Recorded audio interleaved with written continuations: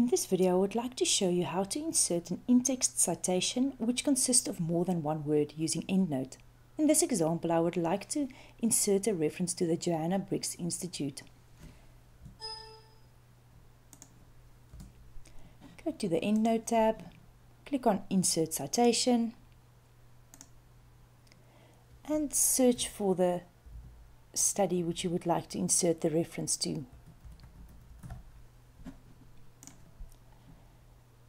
This is the reference to the Joanna Briggs Institute, and click on Insert.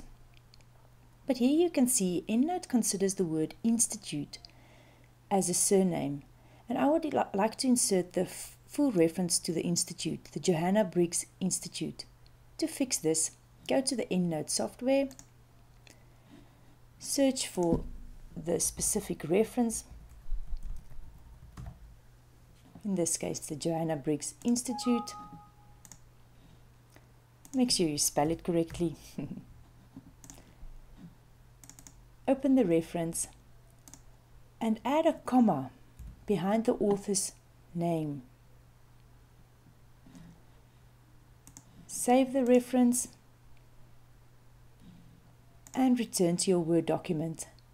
Go to your Endnote tab and update citations and bibliography, and you will see the full reference to the institute displaying here, the Joanna Briggs Institute.